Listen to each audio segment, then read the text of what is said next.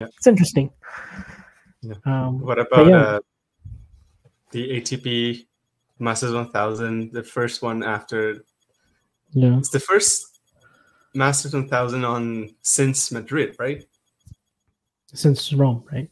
Rome, yes, correct. Yeah. Since Rome, and it's 1 week, and the final's gonna be on Monday, semis on Sunday. So because of the Olympics, but the main story here is Sinner, really, like because he had tonsillitis, he missed the Olympics.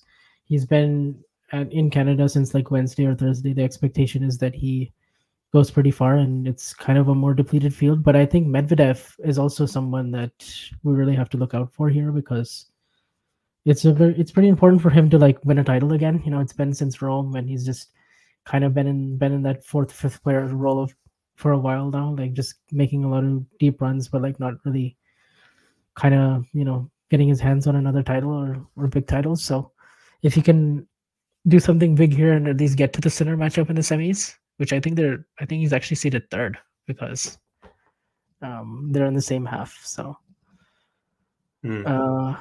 that's gonna be interesting. But they're like the two main stories for me, like Medvedev and Sinner, because second seed is Zverev, so he's not in their half. Yeah. I mean, I think it's good that Montreal has gotten so many. Well, for one, the world number one is in Canada, so that's not a loss. Because a few players have already withdrawn. Olympic years are a little tough. They kind of had to do what they had to by pushing the days a little bit further with the final on Monday.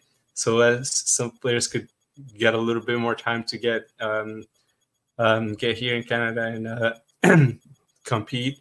But there's also Sinner's defending this title, so it's not nothing. It's 1,000 points. I don't know how far he is from in the rankings, but just deciding not to come would have been tough for him. So yeah, if he lost 1,000 points, he would be pretty close to Djokovic. But yeah, he still needs to defend those points. So yeah, I think it's going to be interesting to see like what happens now that Sinner is a completely different player from what he was a year ago, exactly, almost. Yeah, exactly. And in the race, I mean, he had a very big lead early in the year for number one. He was 2,600 points ahead of Carlos coming into Roland Garros, but then all of a sudden Carlos does the Channel Slam.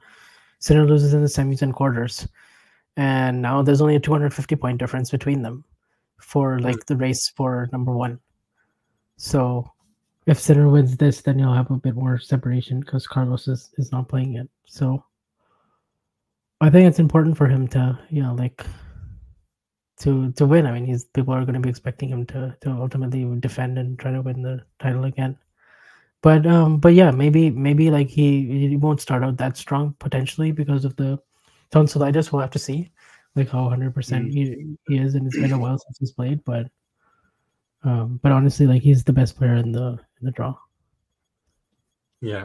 Do you think he defends the title? I would love to see him play Medvedev again, though. That matchup is so much fun. Like just they keep going back and forth. Like Medvedev wins the first 6, Sinner wins the next 5, and then Medvedev gets him in 5 at Wimbledon. So, yeah. Do you think Sinner is the heavy favorite for the final? Do you see Medvedev maybe finally winning his first title of the season? Well, it depends. If he beats Sinner, then yeah, then he'll have to feel really good about his chances. The good thing about this for Medvedev is that the challenging thing for him in a major is like he has to go through like Sinner, Alcaraz, Djokovic. Like he has to go through at least 2 of them to win. Yeah. But here he doesn't have to worry about the other 2. So if he can get by there, and then the final, like I'm not saying it's going to be simple, but at least a lot of those other players in the bottom half, he kind of has a good feel on how to play them and win. Like if it is Zverev, like they always play really tight matches, but Medvedev has come out the stronger in like 11 of the last 13 meetings that they've had. So I would kind of like his chances if he gets past Sinner, but he has to like get there first, and he also has to, like Sinner's going to make adjustments after Wimbledon, and it's very like tactical every time they play, and it's a better matchup for him against Sinner than it is against Alcaraz for sure. Let's see. Yeah. Just checking in, like, what's the their head-to-head. Obviously, Medvedev was finally able to grab 7-5 in another favor. win. Yeah, 7-5 in favor of Medvedev. They had one beatdown, which was the Miami match in the semis. Yeah, where Medvedev tried to play like how he did in the first 2 sets of Australia, but he just kind of lost what makes him really good as a player, and he wasn't. He kind of, was just very off that day, and Sinner was too strong. yeah. But other than I think that, also Rublev is an interesting guy right now because he's really not had a good year apart from Madrid and Australian Open quarters at the beginning of the year. So he's someone who I think badly needs some good form right now. Who does he have potentially? He could play against Tommy Paul in like the second match already. So that's, I don't know. Right now, I'd probably favor Paul in that match if they play. I would say so too. Yeah. So we could see Paul versus Shapovalov as well. Like if Shapovalov beats whoever the qualifier is. Mm-hmm. So. Yeah, some interesting matches coming along. I think Tiafoe Sinner could be a very interesting popcorn match too. Oh yeah, if we get that, that would be the third round, I believe. Quarters. Yeah, the third round. Tiafoe is playing Tabilo first. That's not going to be super easy. Tabilo's having a very good year. He's 21 in the world. I hope Tiafoe can keep up that momentum and just go another deep run. Like I feel like Tiafoe, like when he does well in American men's tennis, like there's a lot of buzz and excitement and noise. And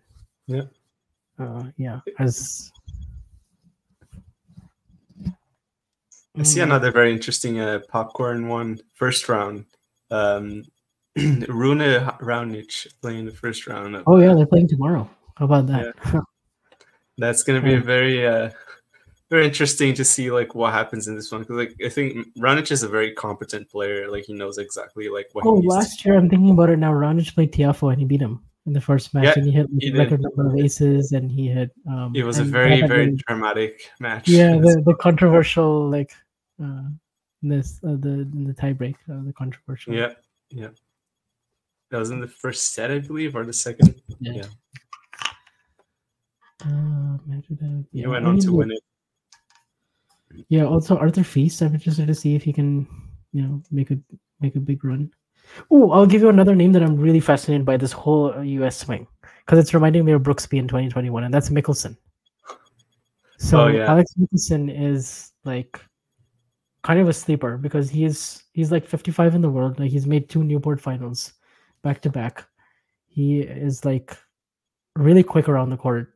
He has a lot of really good variety. He has a very good backhand, and I think he has like he's kind of like Brooksby, but he has even more firepower, and like the way he like sort of defends, and it's like kind of in the Medvedev mold, I would say. Like it's not like quite as complete as that, but it's like he's got a lot of tools, and like the advantage is the rule book isn't really out on how to play him very well right now because it's still kind of very new. And he's just constantly like been rising. He was like 600 last year at the start of the year, and now he's like borderline top 50. So he's and he's already beaten Fritz and Diminor this year. So he's also just someone that I grew up like seeing progress in the juniors here in Southern California. Like my brother actually played against him like 6 or 7 years ago, and he's just come like so far since. So yeah. I don't think he moves not nearly as well as Medvedev though. Like I feel like he reminds me a bit more of like an Opelka, like with a bit better movement. Yeah, but he is like deceptively quick in the sense like he'll keep the ball really low as well, which is annoying for players. Yeah. Like he'll keep his backhand like very, very low, and it'll like barely clear the net. And if he has to sprint, then like he's like usually pretty quick. Like he'll get to a lot of the drop shots. He's just like a very awkward player. Like he'll place the ball in uncomfortable places. He has a good slice as well. Like he's just kind of very like he doesn't have predictable patterns. So it makes it kind of interesting. He could also just get overpowered. Like that also just can happen sometimes if he's not serving well. But like he almost made the semis in Washington. He lost to Kaboli in a third set tiebreak. So I think he could he could do something interesting. If he plays Tsitsipas, I would be kind of interested in that match if that happens. But he plays Nishikori first, with whatever but half of Nishikori's body is left, unfortunately, at this stage of his career. He just keeps getting injured. Probably going to be seeing his retirement announcement soon. Also, I just read from the producer that apparently Felix's name is misspelled. Oh, Shelton Bublik is a popcorn. Yeah, I guess so. Shelton Bublik. Yeah. Bublik has actually beaten Shelton a couple of times. It's not been an easy matchup for Ben. Felix against Kaboli, how about that? Yeah. And Felix's name apparently misspelled. Oh, wow. That's a very sad occurrence. I wonder if it's because they didn't have enough space to put his full name in there, which is a bad mistake in and of itself. But yeah. So yeah, I think it's going to be interesting. Yeah. What are your calls for this tournament? My one wish for this tournament is that we get a Sinner Medvedev semifinal. I kind of wish that was the final, but I guess it's a semifinal. So hopefully we could get that. I guess I'm also kind of interested in Hurkacz, because how has Hurkacz recovered from that fall? You know, he missed the Olympics, and the doctor said that he's probably going to have to miss the rest of the year. But here he is playing. So yeah, we'll see if he's able to go on because like usually he does well this part of the year, North American Hardcourt Masters. Yeah, he made the final of Montreal 2 years ago, lost to Karenia Busta for surprise Masters 1000 winner. Yeah, a couple of years ago. So yeah, he's somebody like if he's healthy, you know, yeah, he maybe makes the semis here. Yeah. It's I saw his name as well, and yeah, it's interesting like to see. I think maybe the Djokovic and Nadal and everybody else, the big threes, have been pushing the doctors to just lower the times of a weight that players need to take off, like when they suffer injuries, like Djokovic reaching obviously the final of Wimbledon like 15 days after a knee surgery or something. So yeah. He asked Taylor Fritz for advice. and then he's like, yeah, Taylor can make the third round after 3 weeks of a meniscus tear, so I'll just make the final. Yeah. What are they gonna say? Yeah, I think that's about it for like the popcorn matches and and whatnot. Yeah, I mean, obviously we could go down the list, but like a lot of these matchups, like they just sort of have to happen, and we don't really have enough information yet. Yeah. But all right, so I guess it's set. Yeah, I think that about wraps it up. We've hit the 1 hour mark. We covered pretty much all the main talking points. So I think we'll be back after. We'll probably do another ATP Weekly next on the following Monday.